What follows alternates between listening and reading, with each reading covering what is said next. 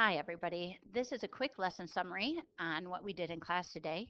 And we learned that when you compare rates and ratios, it's best to find the unit rate to compare it per one. And we can find unit rates in tables, in graphs, and in equations.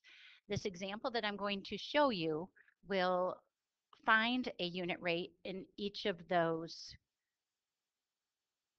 places.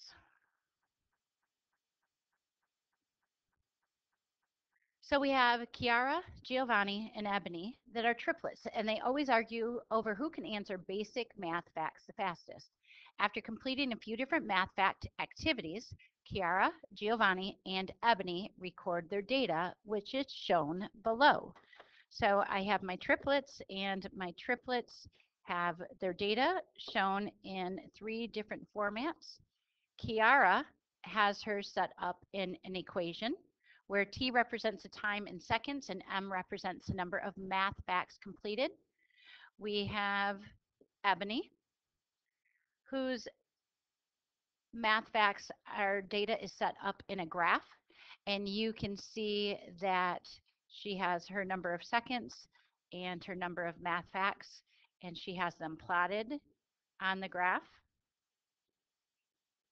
And then we have Giovanni, who has taken her math facts and put them in a ratio table so that she has it separated by her seconds and her math facts.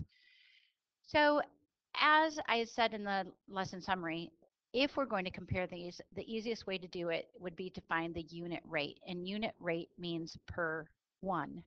So if I want to find out how many math facts Kiara can do per second, what I'm interested in doing then is finding a t where the t represents a time in seconds. I want my t to be equal to 1.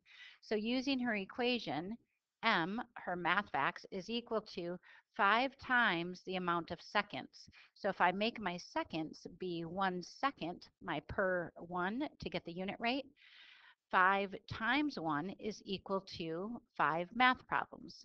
So 5 is equal to 5.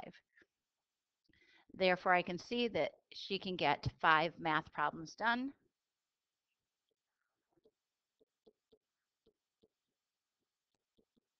per 1 second.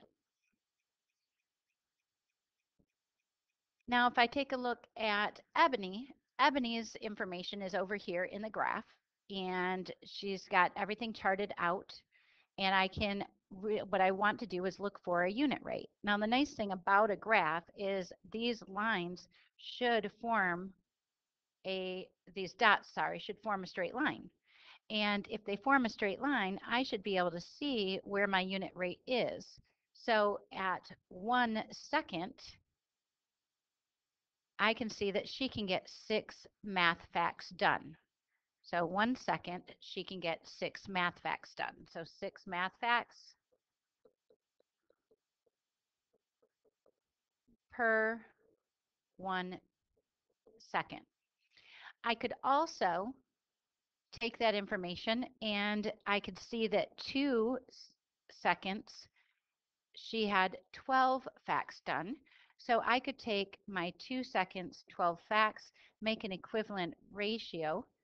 And if I want to get down to 1 second, 2 divided by 2 is 1. So 12 divided by 2 would give me my 6 math problems. So I could use the chart, or I could make an equivalent ratio there to find out that her unit rate. Finally, I have Giovanni, and I can take any of these because I know if they're in a ratio table, they're all equal, but I want to get it per second. So I'm going to take 520. I could do any of them. I'm just choosing one, and I want to get it down to 1 second. So I can see that if I divide both parts by 5, I can see that I have 1 second. I can get 4 math problems done. 20 divided by 5 is 4. So hers is 4 math facts per 1 second. So the math fact completion for each student I have written up there, but we can write it down here. Kiara, hers is 5 math facts per second.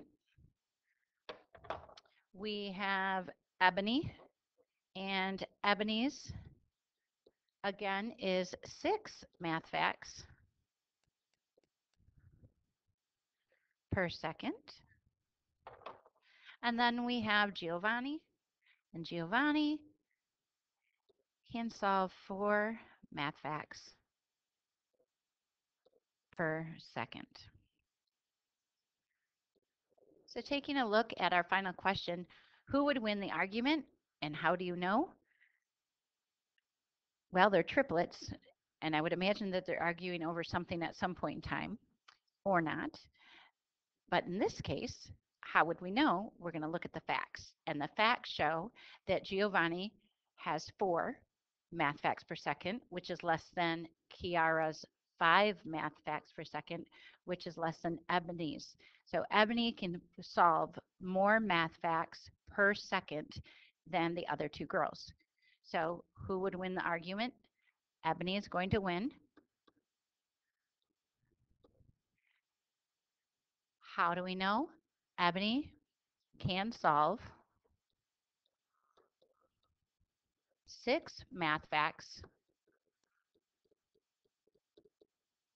per second. She solves more per second than both of her sisters. So we were able to find a unit rate coming out of an equation here. Found the unit rate for Ebony out of the graph. And for Giovanni, we found the unit rate coming out of a ratio table. So again, hopefully this helps with what we were working on. When you're comparing rates and ratios, it's best to find the unit rate, and we can find unit rates in tables and graphs and equations.